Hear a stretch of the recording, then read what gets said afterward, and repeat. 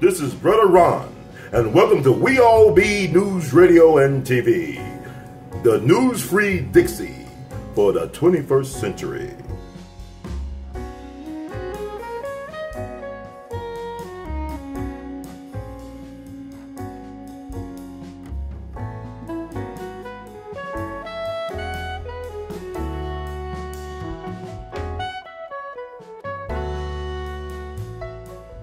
That's the same thing Ronnie Coleman did here for the Black Lawyers Association. They got some new members, and she sent out notices to them. This has been a few years ago, so they called an illegal election, and she got elected at it. They sent the notice down to Commercial Appeal. She had been elected as the Black Lawyers' new president, so it was like half the body was saying you got to take a retraction. The other one was saying no embarrassment. It's too embarrassing, so it got left as that. So she got that little on her resume for being chair of the Black Lawyers Association, Ben F. Jones chapter. Mm-hmm. And actually, she tried to do everything she could to destroy it. Wow. We raised money for some scholarships and for financial law school. So she came in, and the late H.T. Lockett, the Honorable, and the late Otis Higgs jumped her about it. She was trying to get us to turn our controlled scholarship over the Memphis State Law School, and Memphis State Law School said they needed the money because there weren't any qualified students in the state of Tennessee, so they wanted to bring some in from outside. How insulting is that? That's very insulting, yeah.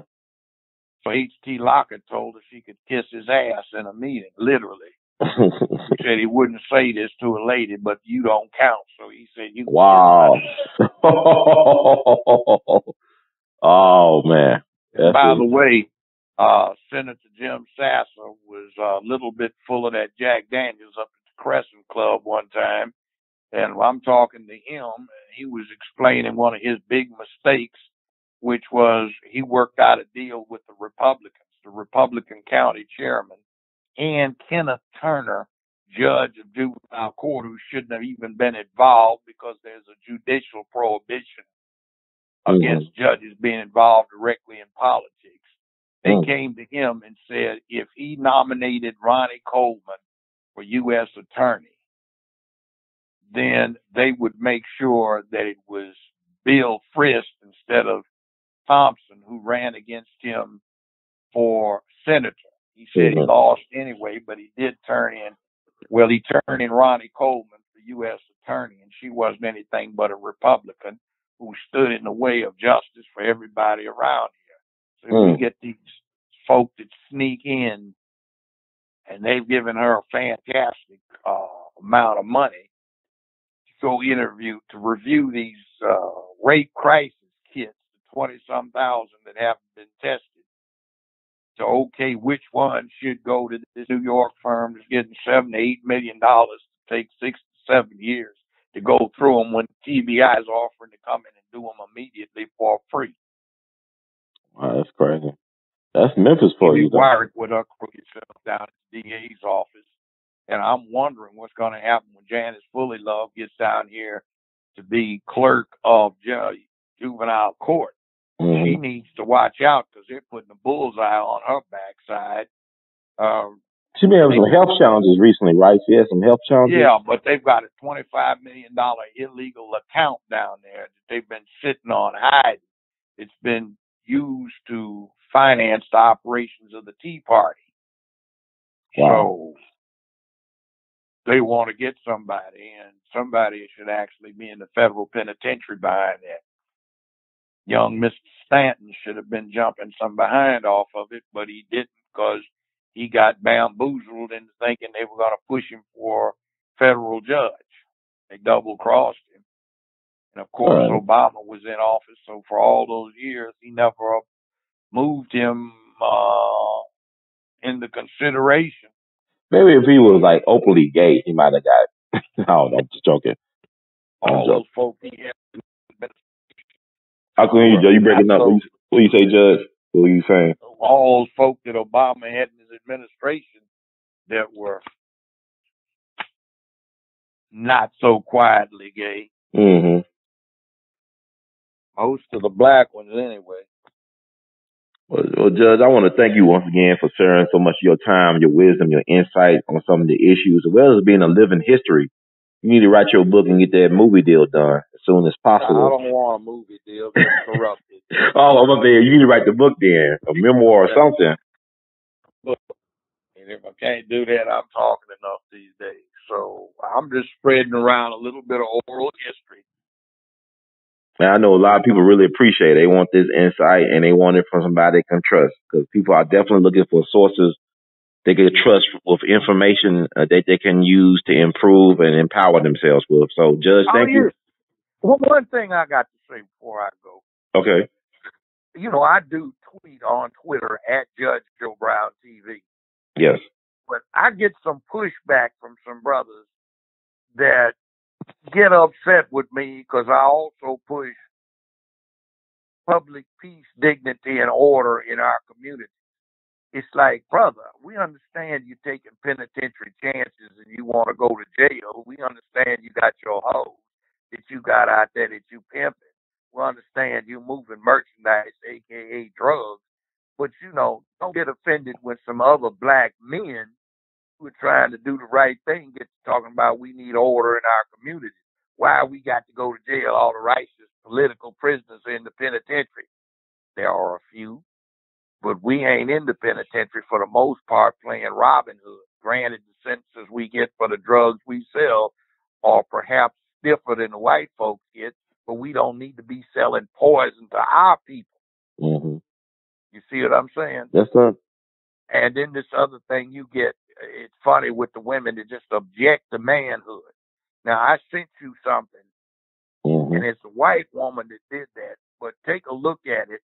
It's that thing about the importance of manhood. Mm-hmm. You might enjoy that. I'm definitely going to check it out. I'll share it with my networks as well as that picture. It's not long, but it's right hard hitting and to the exact point. She says everything I've been saying.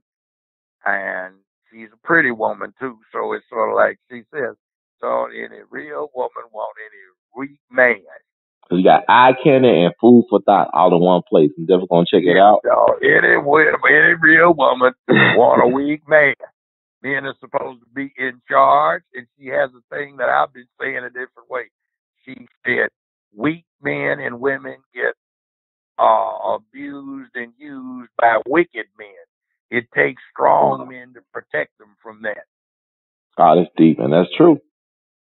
And it's time for men to be men again. Let's be men again. Let's stand up. You know what? Yeah.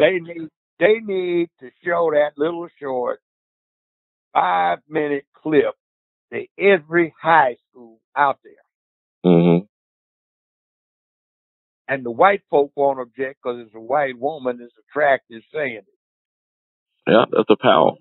And I'm definitely going to check it out, Judge. You got me very much interested in looking at that. And also, before I go, I want to get your thoughts about, we talked about celebrities being our leaders and whatnot. Well, for black folk, why are we looking at celebrities as being leaders?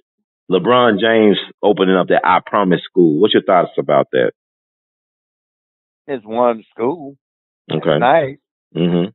Good tax write-off. That's nice. The slaughter is expressive. That's nice. Mm-hmm. But you know what would be impressive? What? If he went back and tried to go to college. Might be next on his list. He might go to UCLA. No, he can't get to UCLA. I can't get to UCLA. Right. See, like, I know Magic. I've known Magic and his family 35 years. Mm-hmm.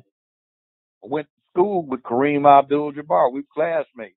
Mm-hmm. And by the way, on that Greatest Forever, the one at the top of the list ain't LeBron, it ain't Kobe, and it ain't Michael Jordan, and it ain't Magic.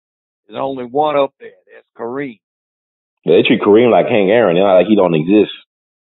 Yeah, well, I'm just saying. Mm-hmm. But the truth of the matter is, Kareem scored more points in his career and per year in the NBA than any other player in their history.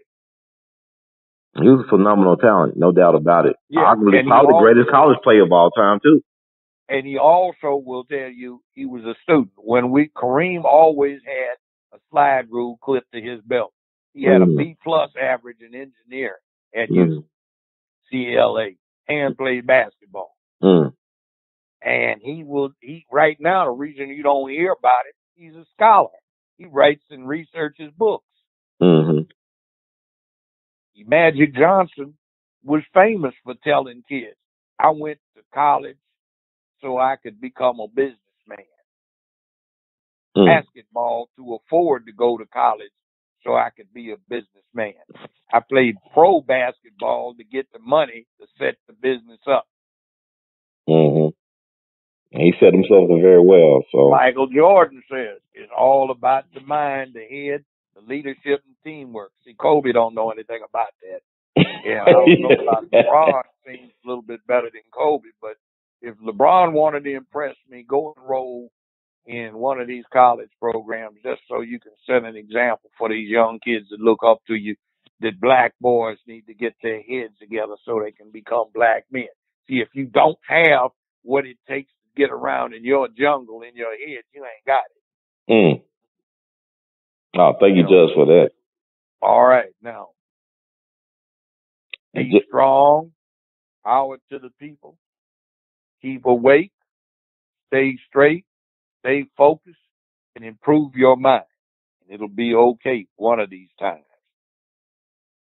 Thank you, Judge Joe Brown, for that. And you can find them boys and girls, scholars and laymen, at Judge Joe Brown TV on Twitter. And trust me, you follow him, he'll reply back to you. If you got a question for the judge, holler at the judge on Twitter. So thank you so much. In the words of great Duke Ellington, Judge, we love you madly. Keep on producing and pushing. All right, young brother. Thank you. Have a great day. You too. Thanks.